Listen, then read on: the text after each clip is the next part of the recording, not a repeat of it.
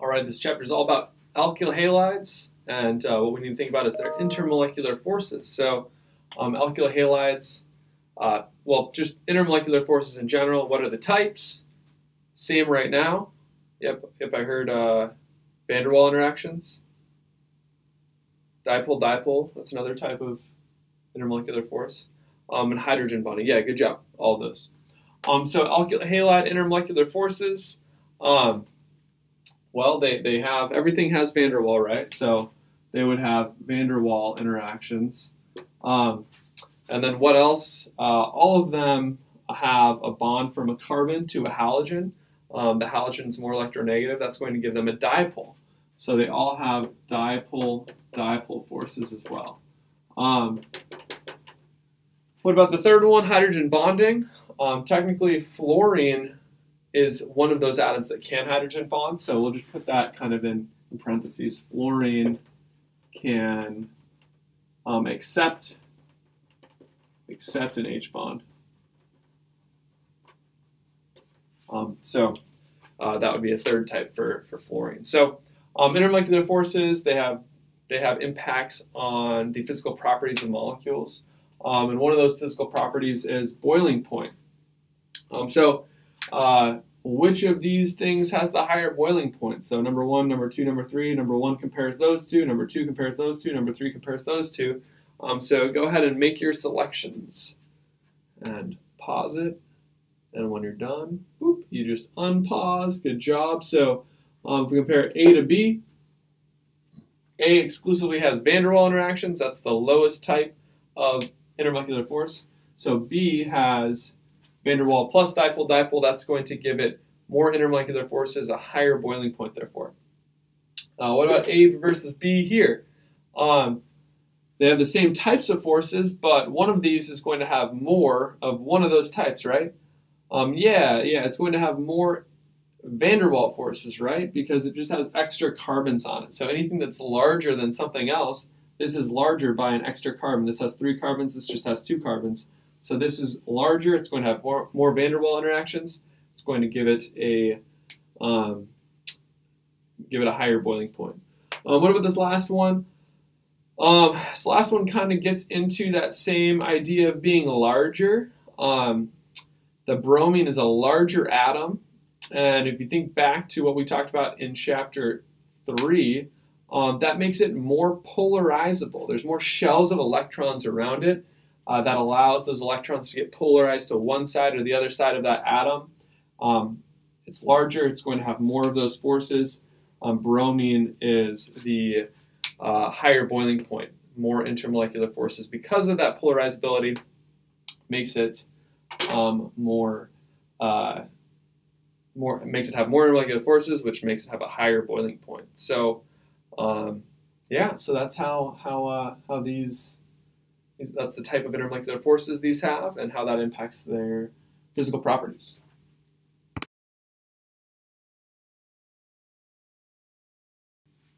All right, another thing about alkyl halides is they have that dipole moment, right? They have dipole forces.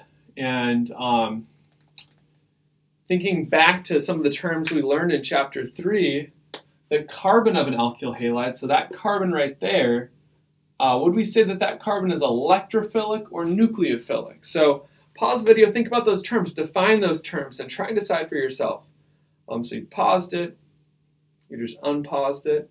So what does electrophilic versus nucleophilic mean? Remember, philic means to love.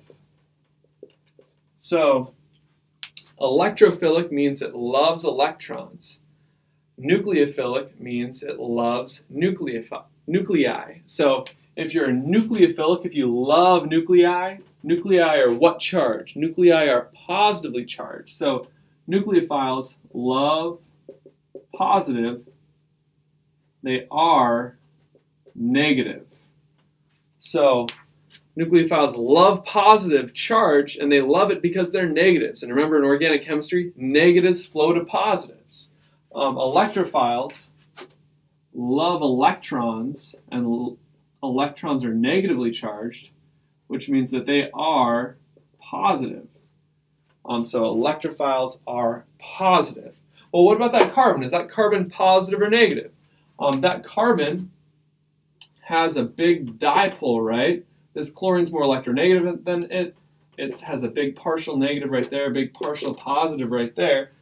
So that means that the carbon is partially positively charged. It's an electrophile. It wants more electrons. It wants all of the electrons that would give it its full octet. And right now it has a full octet, but chlorine is not sharing. It's good to share. Sharing is caring, and that can be fun. Chlorine's not sharing very well. That makes these alkyl halides reactive. So alkyl halides, the carbon atom of alkyl halides is electrophilic. And how can we see that? Well, in your note packet, I have the electrostatic potential maps of each of these alkyl halides. So you can see CH3F, CH3Cl, Bri, and all of these, there's a lot of the blue-purple color around the carbon side of that molecule. That blue-purple color indicates positive charge. So even though this carbon is technically has a neutral formal charge, it is feeling a very large partial positive. And on that note packet, it says the polar CX bond makes the carbon atom electron deficient in each CH3X molecule. So if that's the case, if we were to add a nucleophile, and remember nucleophiles are negative, which if they're negatively charged, that means they have electrons, the nucleophile is likely to be attracted to that positive charge. And what we're going to see in this chapter is that when we add nucleophiles to this, the nucleophile will add there, and that CCl bond will break as a result. So we'll get more into that later.